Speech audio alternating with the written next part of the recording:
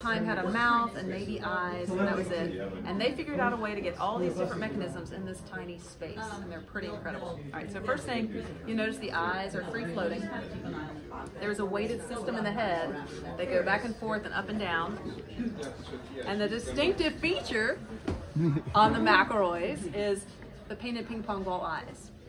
So we estimate that George and Glenn made about 50 figures, and we have 9 McElroys in our collection. So here's Cecil. The rest are on those bleachers over there. I think they're colored in yellow on their cards. And then over here on my right is Clyde. So Clyde was one of the early figures. You can see he does not have ping pong ball eyes. He's got that troll look. So eventually they moved to this more friendly look in Cecil, which I like. And the figures got more complex. So let me show you what he can do. He obviously has a mouth, as they all do, of course. He's got an upper lip to smile or snarl. His eyes. You'll notice his eyebrows also are on weights, and they just sort of bob around to give life. And then he's got the fun stuff. All right, here we go. So he can sniff. Right, what's his name? Cecil Wigglenose. Sniff his nose. If something stinks, stick out his tongue. Yeah, gross. He's got shell winker, wink at pretty girls. Flap his ears. Cross his eyes. All right, now somebody needs to scare him. Boo! That's great wig. So much fun, right? All these things. All right, now here's also the genius of the McElroys. Take the head off because that's really fun. All right.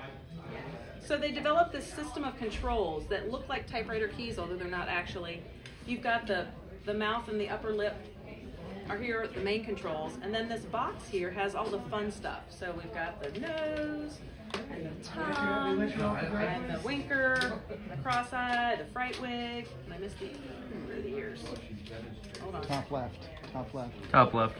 There you go, right there. Thank you. Yeah. So, some of their figures have smoker, spitter, one that can be redirected to come out the ears. The smoke is captured, and then if he gets really mad, it comes out the ears. A light bulb in the nose. Of all the figures the McElroys made, they only made one girl, Sally Ann. She's large, and she had light bulbs in her cheeks so she could blush. So, Copperfield owns her now. Was it talcum powder that they used for the smoking effect? How did they achieve? that it's a system of piping and then a rubber ball. So they actually had a cigarette and they would squeeze and it would draw the smoke into the bulb. And then there was a lever that you'd flip, and when you squeezed it again, it went back out the other way. That is genius. Pretty crazy. Yeah. They also have they have this cradle mechanism in the body that I wish I could show you guys. They're heavy, and so I'm gonna take the head off. Here we go. You ready? Yeah. So if you look, you see on the bottom of the head, you see how it has that hole? It slides down onto a rod in the body, and it's supported. So when I set the head down and I turn it, it's locked. And then you're not spending your weight of your arm trying to support the heavy head. But it also has free range of motion, so the cradle moves around. It's genius, isn't it? Yeah. So World War II started, all the metal got rationed for the war effort, and George and Glenn gave up figure making, and then they went to work for Procter & Gamble here in Cincinnati. Had a successful career at P&G. They only made one figure after they went to P&G.